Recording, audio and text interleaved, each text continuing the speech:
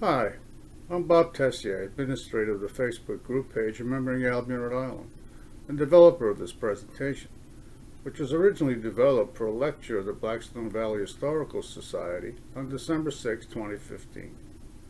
The narrated presentation that you are about to view is intended primarily for my group members who were unable to attend the December presentation, but I welcome all others who may have an interest in the early years of Albion.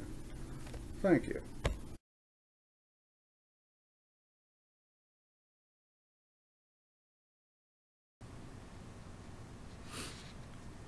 When thinking about Albion, many people probably visualize a small village populated by French Canadians, almost all of whom are Catholic, and who spent most of their life working in the cotton mill. If we're talking about the years after 1822, most of that would be true. But for the years prior to 1822, we find a vastly different population with a different religion and occupation. This presentation reflects the findings of my research into one of the families that settled in the Albion district. With the support of the Blackstone Valley Historical Society and a grant from the Rhode Island Council for the Humanities, I spent the last year researching the land transactions, probate records, and other vital records of the Lapham family to develop a monograph that reflects my findings and presents a picture of the Lapham family as they lived in the Albion district from 1730 to 1886. In association with the research on the Lapham family, the monograph also touches upon some of the Lapham neighbors through those years. Due to the requirements of the grant, as well as nuisances such as not enough time and not enough money, the research was limited to 1 year. While I was able to visit several significant archives while traveling from my home in Maryland, time did not allow me to visit other archives that would have no doubt provided useful background information. Despite these restrictions, I have written a monograph called Anatomy of a Village: The Influence of the Lapham Family on the Development of Albion, Rhode Island, that I believe presents historical data about Albion that has not previously been compiled in this manner. Copies of the monograph have been given to the Historical Society for its library, and a copy also provided for the Lincoln Public Library for its local history shelf. An online version will also be available at my Albion website in January. I would especially like to thank the Blackstone Valley Historical Society for their support of my project and for allowing me the opportunity to share some of my findings with you. I also want to applaud the officers and board of the Historical Society for agreeing to sponsor Ken Possel's restoration efforts on our local historical cemeteries. Such a dedicated effort. Thank you. Funding for this project was provided in part by a grant from the Rhode Island Council for the Humanities, which seeds, supports, and strengthens public history, cultural heritage, civic education, and community engagement by and for all Rhode Islanders.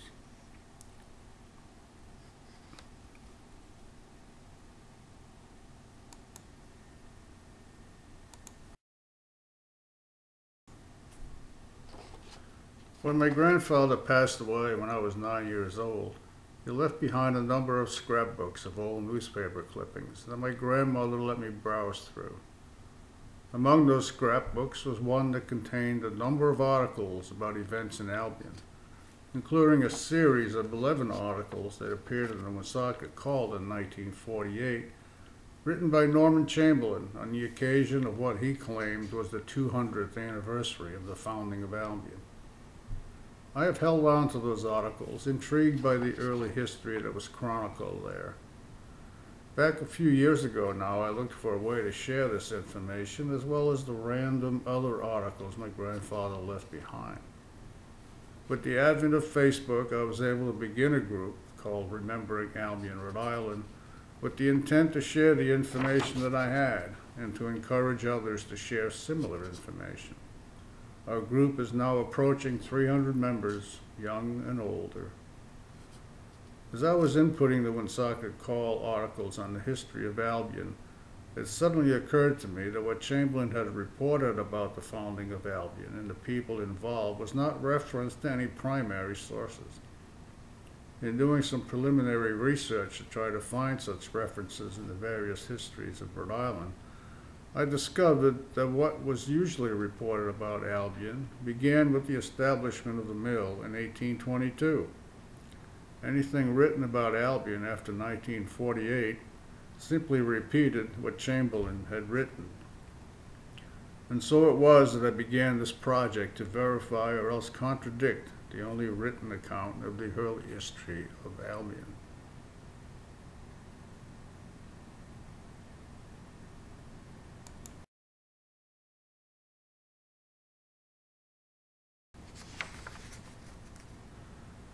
Among the claims made by Chamberlain that I was interested in investigating were the following. Was Augustus Lapham one of the first white men to penetrate the wilderness that was Albion? Did Augustus Lapham purchase the land that comprised Albion Village and beyond? Did he purchase the land from the Nipmucks? Were the Laphams and Bellews the first pioneers? Was Albion first known as Monticello?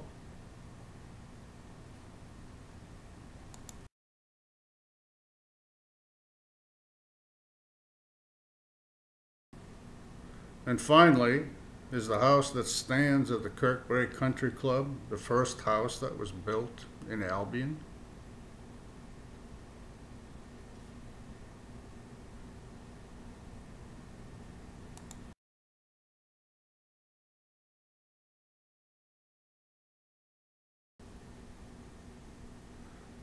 As I completed about half of my research, I discovered an article written by Ted Bishop in 1936 on the occasion of Rhode Island's tercentenary that put forth all the claims that Chamberlain had made in his 1948 series, except for the claim about the first house to be built in Albion. Ted Bishop was the son of James Bishop, station master at the Albion train depot for the New York and New Haven Railroad.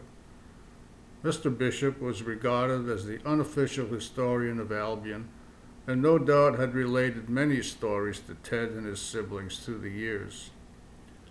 This photo of Mr. Bishop and Ted was taken at their home in Albion around 1914.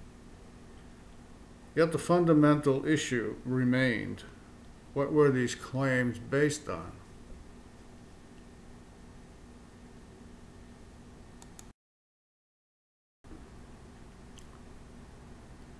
So, were the Laphams and Bellews the first pioneers in the Albion district?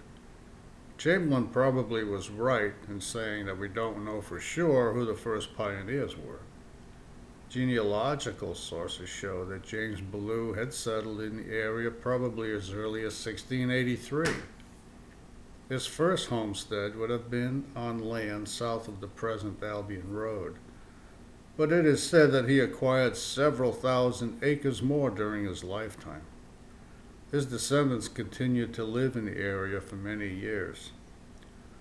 On the other hand, both genealogical and land records show that the first Lapham, Thomas Lapham, did not settle in the Albion district until 1730. He purchased his land from William Gully and not from the Nipmucks. Augustus Lapham was in fact the son of Thomas Lapham, born in 1750.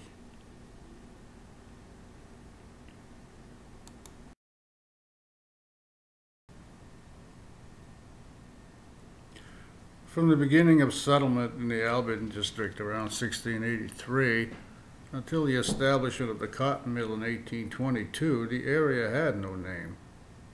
After the town of Smithfield was chartered in 1731, it simply was identified as being in Smithfield. However, Steer, in his book of 1881, claims that for several years prior to 1822, the Albion area had been called Monticello. However, he does not indicate the source for this assertion. Chamberlain repeated this claim in his newspaper series. In examining the hundreds of deeds of the era, I have discovered only one reference to Monticello. This reference is contained in a deed from the heirs of Samuel Hill, dated September 27, 1833, that granted a certain tract of land to Joseph Almy and John Parker. In describing the boundaries of the property conveyed, reference is made to land of the, quote, Monticello Manufacturing Company. This reference is undoubtedly to the Albion Manufacturing Company, the name by which other documents had referred to it since its establishment in 1822.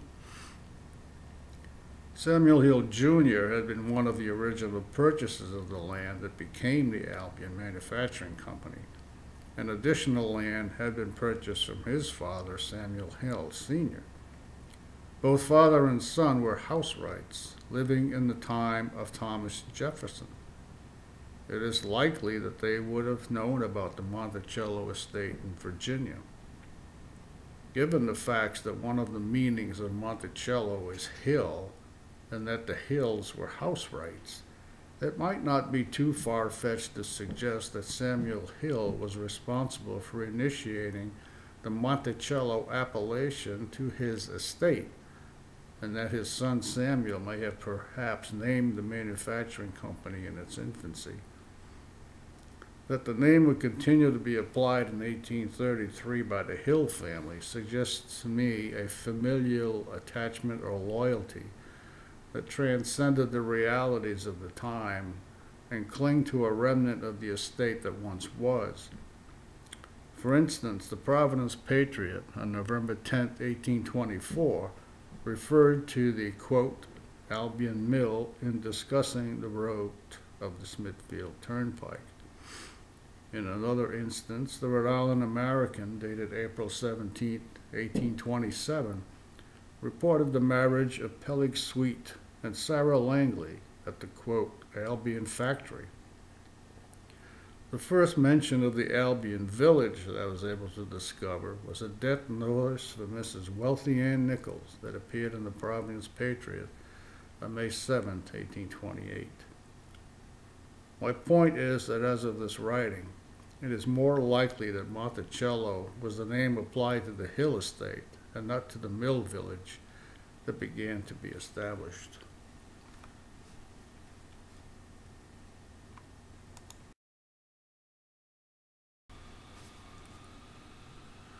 So what have we learned?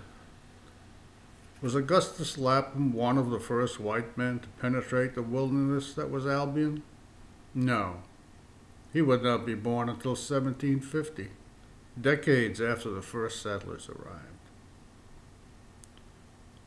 Did Augustus Lapham purchase the land that comprised Albion Village and beyond? And did he purchase the land from the Nipmucks? The answer is no on both counts. The property was part of the land owned by William Gully, who sold the property to Thomas Lapham, Augustus's father. Were the Laphams and Bellews the first pioneers?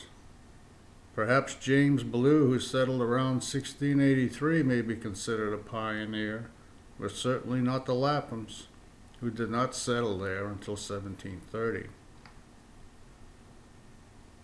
And was Albion first known as Monticello? Perhaps, but primary sources do not support this name for the village.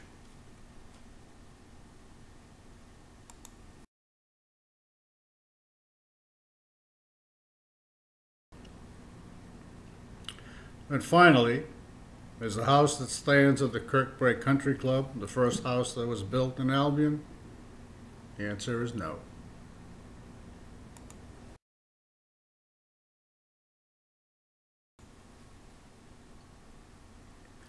As I mentioned, it's recorded that William Gully had settled in the area before 1730 and owned hundreds of acres. I was not able to discover with certainty from whom he had purchased his property, but it's very probable that a land purchase that Gully had made with John Inman in 1726 had included the land that Gully had sold to Lapham. The deed to Lapham from Gully indicated that the property included a dwelling and other buildings. From another deed, we know that the dwelling had been there since at least 1728. Given also that James Ballou had settled in the area around 1683, the claim by Chamberlain that the so-called Lapham house built in 1748 was the first house in Albion is shown to be unsupported by the facts. From the Lapham deed, we also learn that Daniel Jenks owned land that abutted the property. Jenks was another who had lived in the area prior to 1730. His land purchases were also extensive. Both Jenks and Gully deserve further study. The map you see indicates the approximate locations of the lands that Gully and Jenks owned. Gully had the greater acreage in Albion, however. The brown line is the current Old River Road. In the early deeds, its reference is simply the highway, or the highway that leads to the furnace, which would have meant Manville. It soon became known as the East Road, although it runs north and south. I haven't found any explanation, but my guess is that it was so called because it was the main highway in the eastern part of the town. Over time, it was also called the River Road, and after the village was established, the Back Road.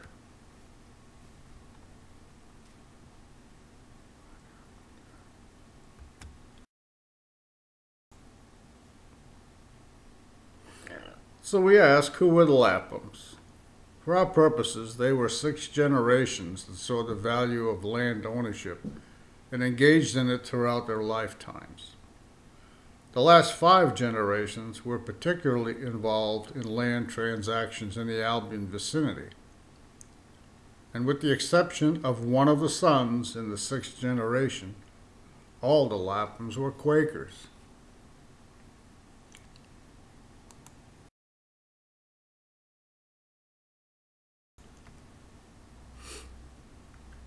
We begin with the first of the Laphams to emigrate to Rhode Island, namely John Lapham, who arrived around 1660.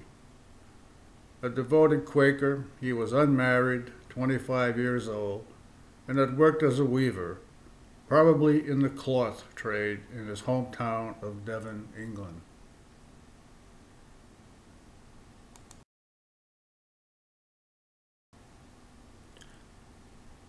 John Lapham continued his devotion to Quaker principles while in Providence, and he soon became a part of the growing influence of the Quakers in Rhode Island's government. He gained a significant measure of influence with his marriage to Mary Mann in 1673, the daughter of one of the proprietors of Providence, William Mann. In the same year, he was chosen as one of 4 deputies to represent Providence in the General Assembly. In 1675, he was made a constable at Providence.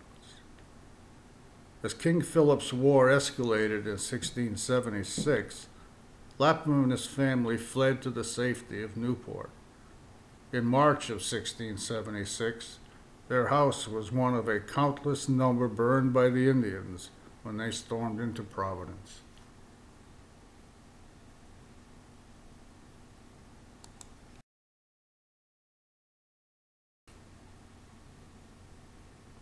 Lapham and his family did not return to Providence, but remained in Newport until sometime between 1680 and 1682, when they moved to Dartmouth, Massachusetts. They left the relative safety of Newport to settle in an area where Quakers were just beginning to assemble, and who were then still under intolerant Puritan laws which subjected them to possible imprisonment, fines, whippings, and banishment. We don't know the reason why the Laphams left Newport, but it is known that good farming land was becoming scarce in the Newport area at that time. Lapham continued to acquire land while in Dartmouth, as well as the man lands in Providence through his wife's inheritance. It's reported that he had acquired several hundred acres in Providence plantations, though none of it appears to have been in the Albion vicinity.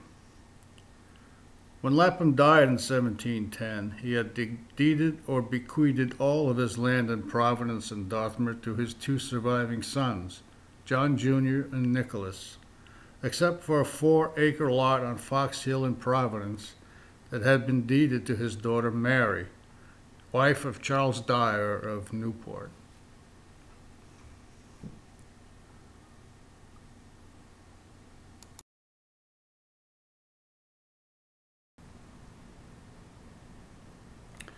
John Lapham Jr. was born in Newport.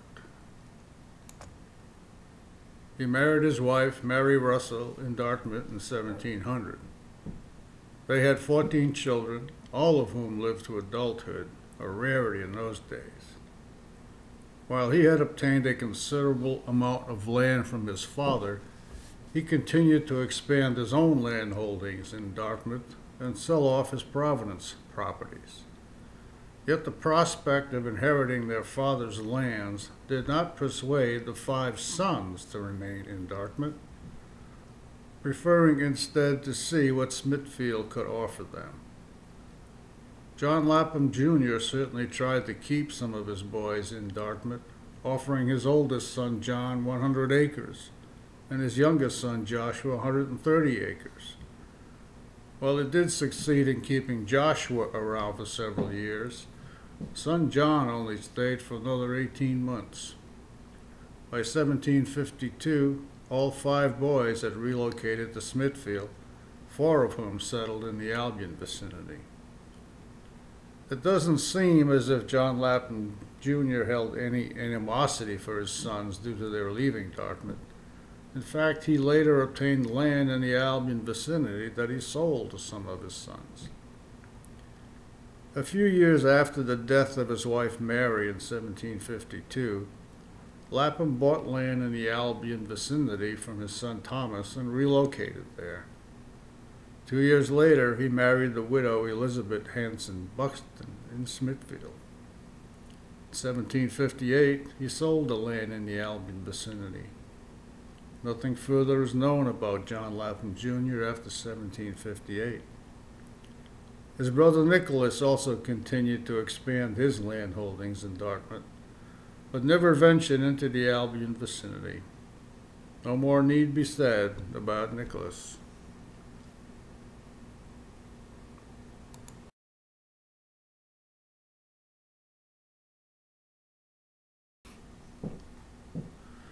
While John Lapham III may be the older brother, I start here with Thomas Lapham, who was the first of the Laphams to settle in the Albion vicinity.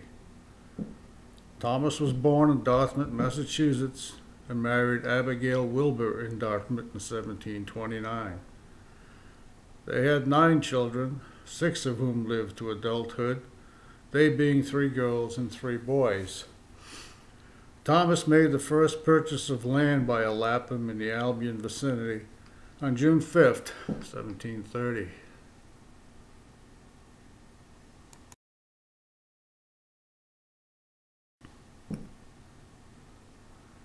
Thomas purchased 100 acres from William Gully for £300. The first page of the original deed is shown on the screen. Let me read how the property is described. It may give you an idea of the difficulty in trying to determine accurate property lines in those days. I quote, "A certain tract or parcel of land containing by estimation 100 acres, more or less, toward the northwardly part thereof, and in or near to those woods called Lewquisset, on the southwardly corner to a stake and stones, and from thence range it northwardly to a black oak tree marked, and range it northeasterly to a stake and heap of stones. Then range it still northeasterly to a green oak tree marked, standing on the western bank of Pawtucket River," that is the Blackstone River, and range it from it upstream of said river, adjoining to it a small black oak tree, standing some considerable distance above the old mill brook on the bank of said river, and range it from thence westwardly to a small walnut tree marked, standing on the east side of the highway, and range it from thence with said highway and adjoining to it to the first mentioned stake and stones. The said land is butted on the south and on the east with the land of Daniel Jenks and the above said river, and on the north with the land of the above said William Gully, and on the west with said highway, with the dwelling house standing thereon and other buildings, fencing, orchards, meadows, pastures, groves." Unquote. We can see the approximate location of Thomas's property on the map. It took in all of the present Kirkbury property, right down to Albion Village, and the mill. And by the end of 1730, Thomas's father had also purchased property in the Albion vicinity, buying 150 acres from Daniel Jenks that spanned the current Route 116.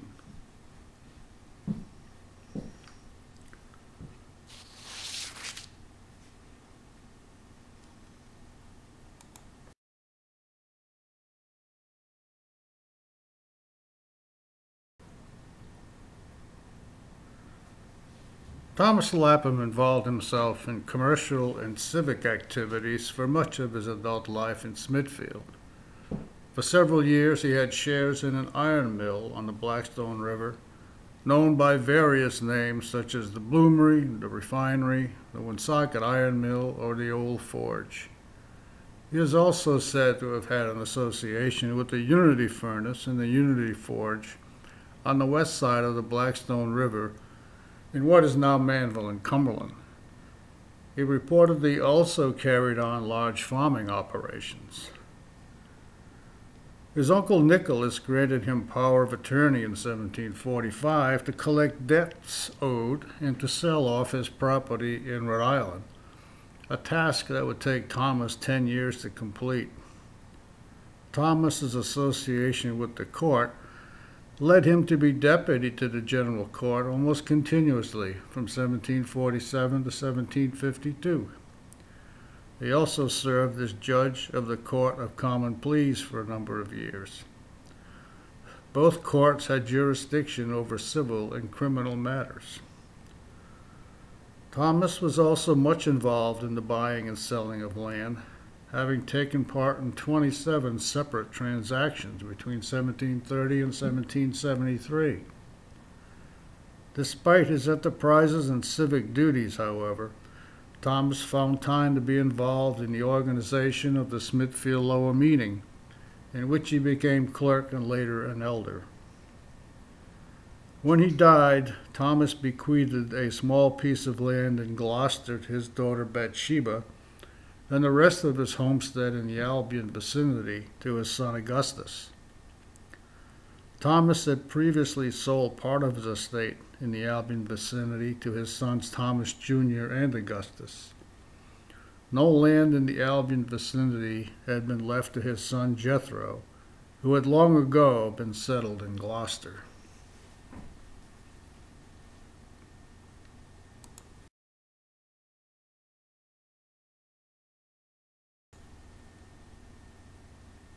Born in Dartmouth, John Lapham III was the second brother to settle in the Albion vicinity. He married Desire Howland in Dartmouth in 1725 and was initially persuaded to remain in Dartmouth after his brother Thomas had gone to Smithfield in 1731.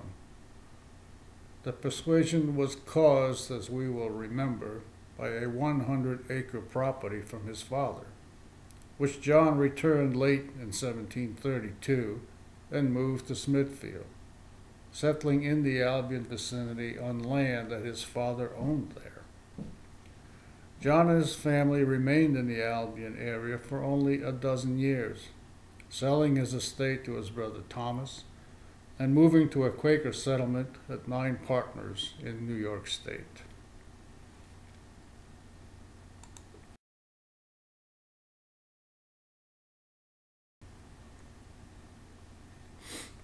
So by the end of 1732, we note that John Lapham Jr., or 2 on the map, has purchased land north of his son Thomas's land, and that Thomas's brother John, or 3 on the map, has purchased land south of Thomas's property and west of his father's property.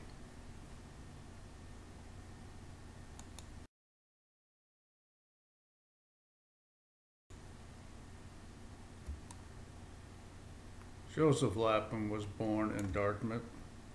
He purchased land from his father in 1733, land that would have included portions of Mussey Brook.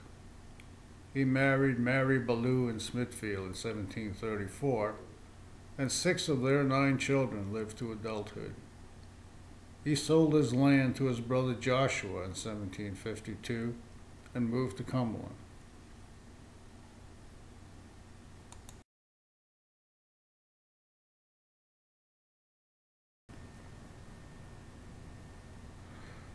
So at the end of 1733, we see that John Lapham Jr. has sold all his remaining land in the Albion vicinity, namely land in the north to his son Joseph, and land along the current Route 116 to his son John III.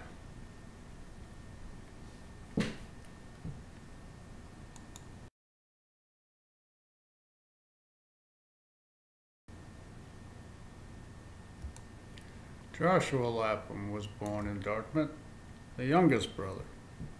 He married Hannah Shearman in Smithfield in 1747, leading one to believe that perhaps Joshua had been living with one of his brothers. Yet we know that his father deeded him 130 acres in Dartmouth the same year, probably after his marriage to Hannah, and that they took up residence on that property. Nevertheless, in 1752, he bought his brother Joseph's farm in the Albion vicinity and moved his family there. He purchased additional land from his brothers in 1756 and 1758, increasing his total acreage to about 126 acres. He continued to farm until 1769, when he sold his land and moved to East Hoosick, Massachusetts. Joshua was one of the first organizers of the Society of Friends there, and the site of his home is marked by a tablet erected in 1924.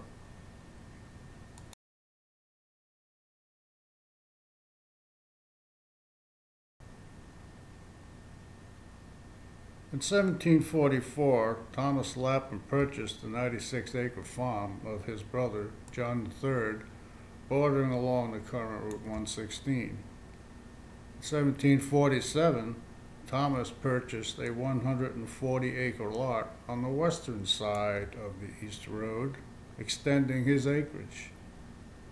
He sold 17 acres of the northern part of this lot to William Gully. His southern neighbor was now Samuel Ballou, who had extended his holdings northward with the purchase of John Phillips's property. Lapham and Ballou had also exchanged some small lots along their border in 1748.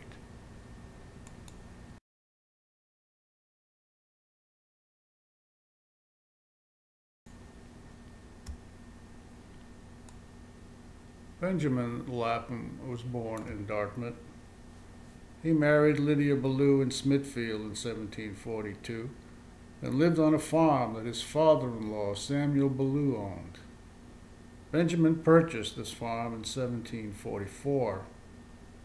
It wasn't located in the Albion vicinity, but in an area known as the Island Woods, which appears to be near the southeastern boundary of North Smithfield. His wife Lydia and 2 of their 3 children sadly died within days of each other in 1751. He remarried in 1752 with Mary Mann, with whom he had 10 children. He sold all of his land in 1770 and joined his brother Joshua in East Hoosick. He and Joshua acquired a great deal of land there. His home is also marked by a memorial tablet.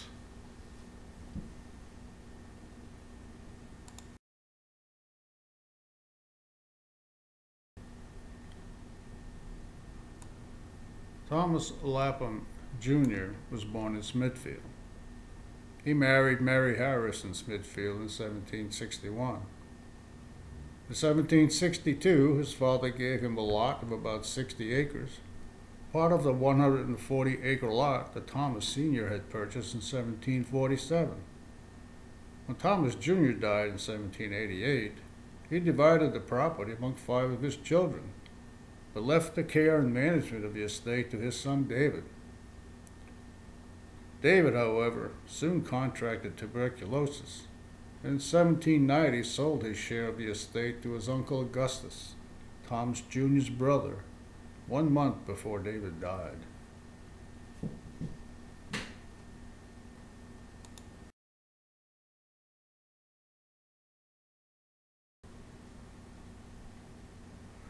In 1754, Thomas Lapham sold a 30-acre lot to his father, John Jr., that abutted Joshua Lapham's property.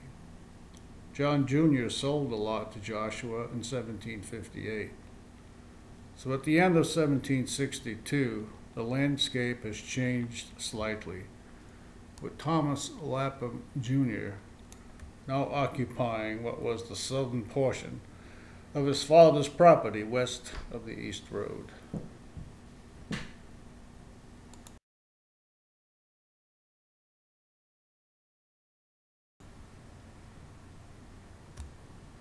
Augustus Lapham was born in Smithfield. His father gave him 100 acres of the northern part of his homestead farm in 1769. Augustus married Mary Scott in Providence in 1775. They had 9 children, 5 of whom lived to adulthood. By 1778, according to Smithfield tax records, he is said to have owned 166 acres and seems to have been quite prosperous. For example, he is reported as having had 9 cows, 2 oxen, 11 horned cattle, 24 sheep and/or goats, and 10 swine. As we learned earlier, his father, Thomas Lapham, had left him the remainder of his homestead farm when he died in 1779. Augustus sold this estate in 1790 to Samuel Clark for 900 pounds, land that was to become the beginning of the Albion Mill, Albion Village, St. Ambrose Parish, and the Kirkbrae Country Club. Soon after this sale, Augustus began to buy up the shares in his brother Thomas Lapham Jr.'s estate from his nieces and nephews. He would not obtain clear title for 9 years, however. In 1791, Augustus purchased 189 acres from William Gully Jr., land which had been part of the vast land holdings of William Gully, land which was, for the most part, north of Mussey Brook. When Augustus died in 1828, his obituary in the Providence Patriot read in part that he had been a worthy member of the Society of Friends from his youth. He left his estate to his son David.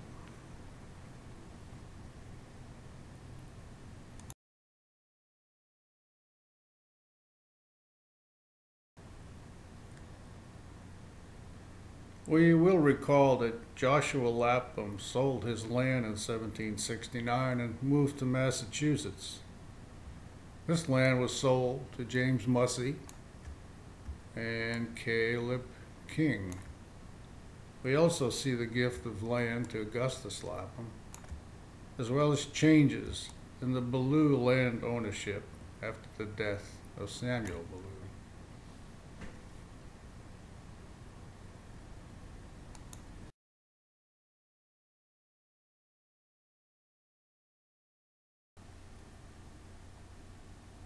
By By the end of 1779, as we had heard, Thomas Lapham had died, and his son Augustus had inherited his estate.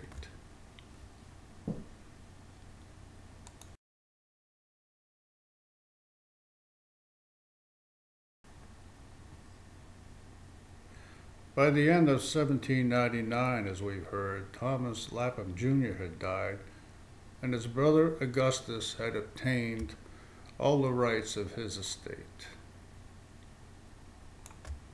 Augustus sold 170 acres to Samuel Clark in 1790 and purchased 189 acres from William Gully Jr. in 1791, that becoming his homestead estate.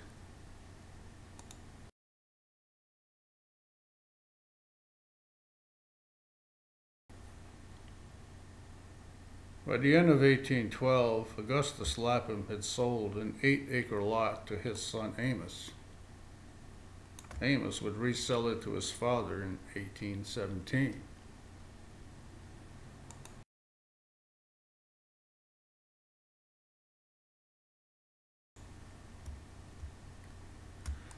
David Lapham was born in Smithfield and married Lydia Maury in 1807.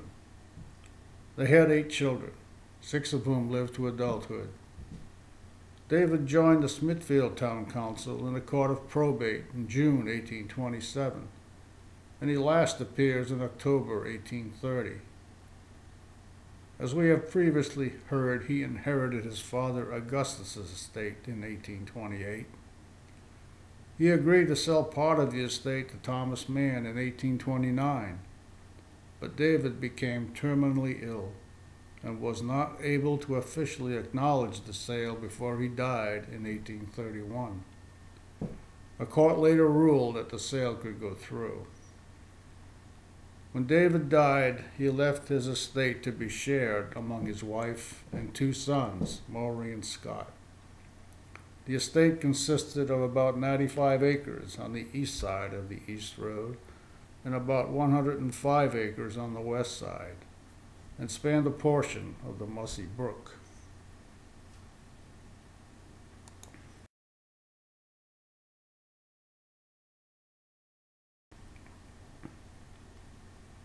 Here is the extent of the estate that David Lapham left to his family after the approved sale of about 128 acres of the estate to Thomas Mann.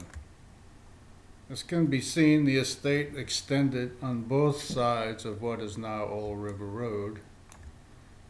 Note where the property meets the curve on Old River Road.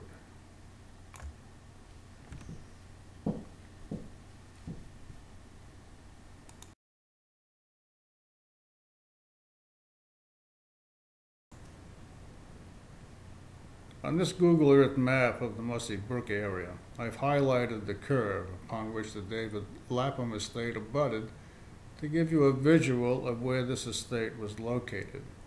As you can see, it was located northwest of the village of Albion and strides the Manville-Albion boundary.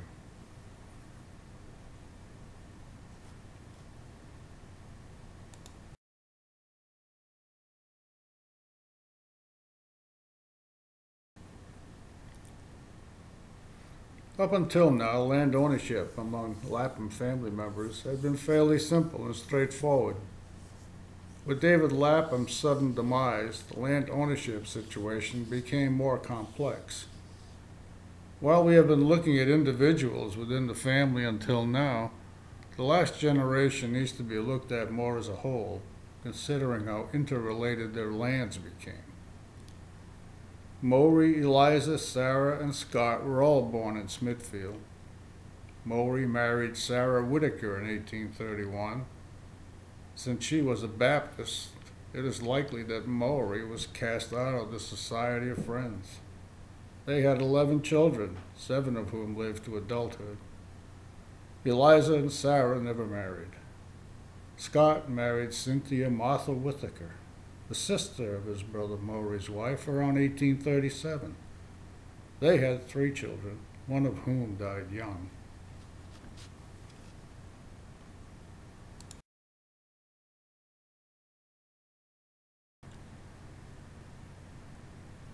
Lydia Mowry and her children took no immediate action following David Lapham's death to divide the estate.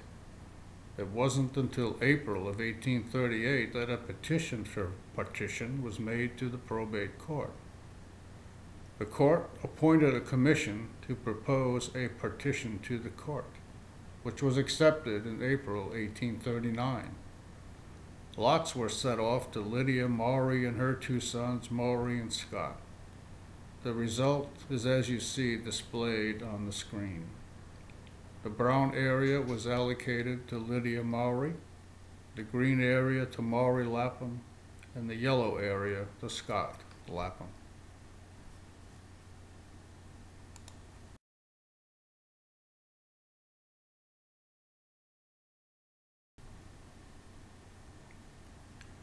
So at the end of 1840, the landscape would have looked like this.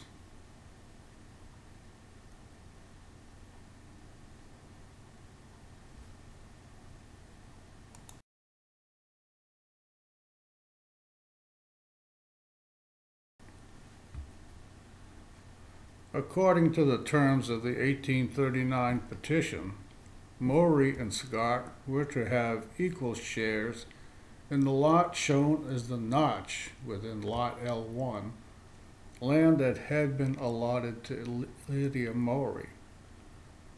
This lot contained the one-story section of the family dwelling.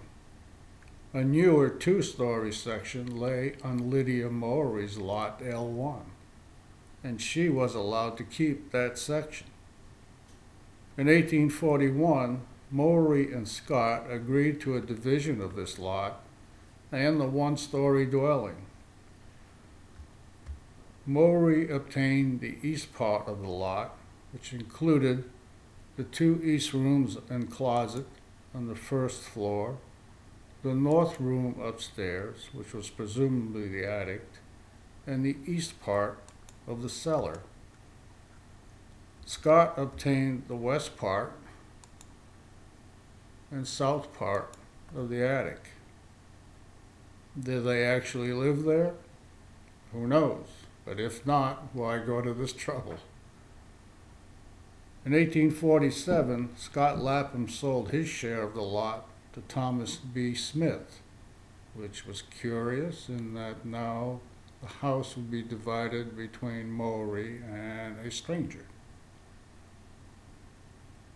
However, Smith sold it to Mowry Lapham in 1851, giving Mowry full possession of the lot and the one-story dwelling.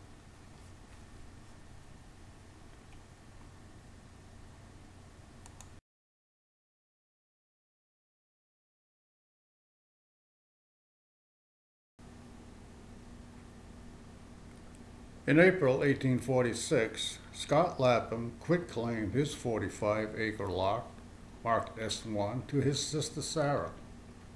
Records indicate that he and his family moved to Cumberland.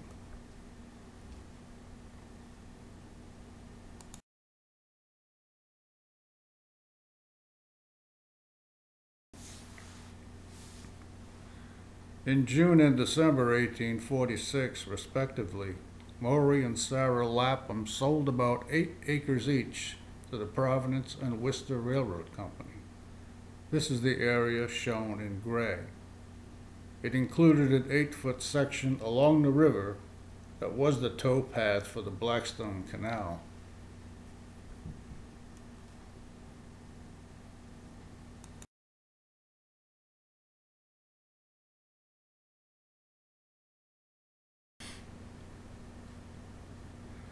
In June 1847, Sarah, Lydia, Eliza, and Scott Lapham sold all their rights to the Lapham lots to Thomas B. Smith, who negotiated a mortgage loan with them. The sale excluded the land that had been sold to the railroad. In May 1848, Scott and Eliza sold their rights in the mortgage to Sarah. A few months later, Sarah took Smith to court for non-payment of his mortgage loan. While this court opinion was being deliberated, Smith took the Laphams to court for refusal to discuss partition of the half shares in the lands he had purchased in 1847, and for loss of rental revenue and other profits. Whereas the Laphams argued otherwise, the court ruled in Smith's favor and ordered a commission to petition the property. The result is as seen here, showing in green the property that Smith was allotted. No ruling was made on the income allegedly lost. As to the mortgage that had not been repaid, the court ruled in Sarah's favor and Smith was ordered to pay. The mortgage was discharged in February 1850.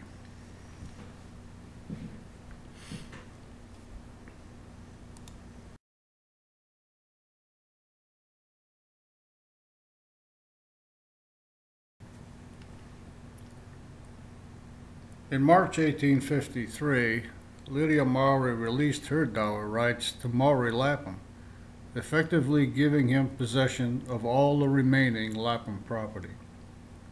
Maury took out a couple of mortgages over the next few years, obviously to pay off current debts, which he always managed to repay. By the beginning of 1856, Maury's landholdings looked like the pink lots in the map in the upper left. In September 1856, Maury exchanged a part of his eastern lot with the Albion Company for the land formerly owned by Thomas B. Smith that Smith had sold to the Albion Company in 1853. This is the area shown in yellow on the upper map.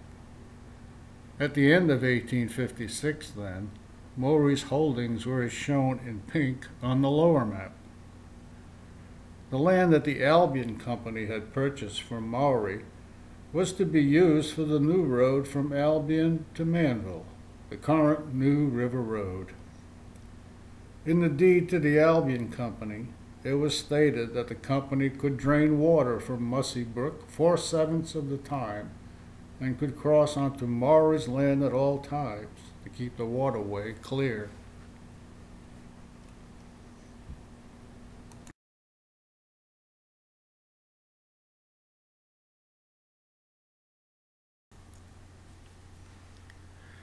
Maury Lapham continued to obtain several mortgages over the years to pay off his debts and repaid them.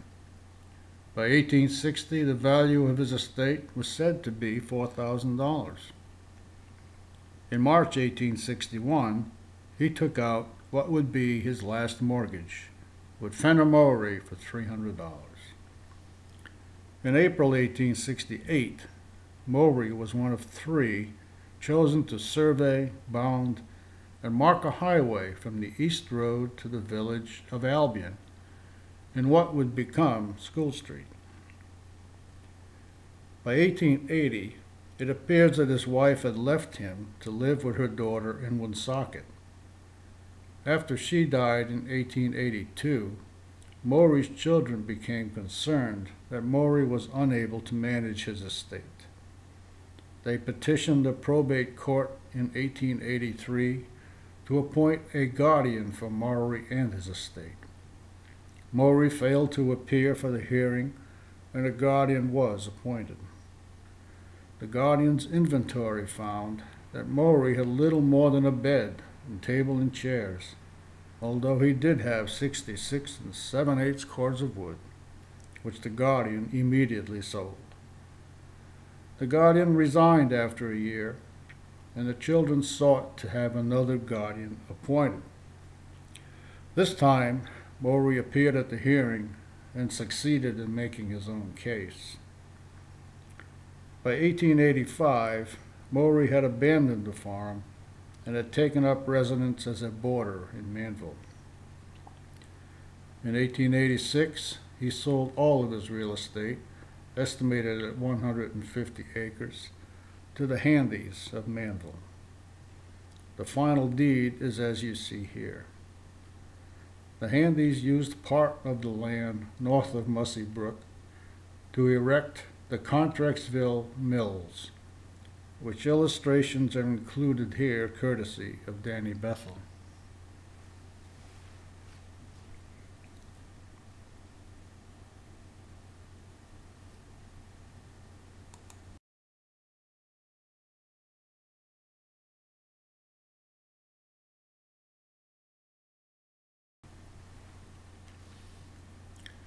Maury's wife Sarah had died on January 20, 1882, probably while still living with her daughter in Woonsocket. Maury Lapham died on October 11, 1886, effectively ending an era that had endured for 156 years. And despite the apparent separation from Sarah, both are seen to be buried together in the Whitaker-Maury lot on Sales Hill Road. In summary, then, we can say with certainty that the majority of the Laphams had been devoted Quakers and leading figures in the Society of Friends. Many had also been civically engaged at both the state and local level. They recognized early the value of land ownership and negotiated hundreds of transactions, small and large. They were stewards of Muzzy Brook for many years and made possible the eventual establishment of the Albion Mill and the Albion Village through the sale of land to Samuel Clark. The Laphams have been virtually unknown in the history of Albion, and I hope that I have been able to successfully share something of who they were and what they did with you all. Thank you.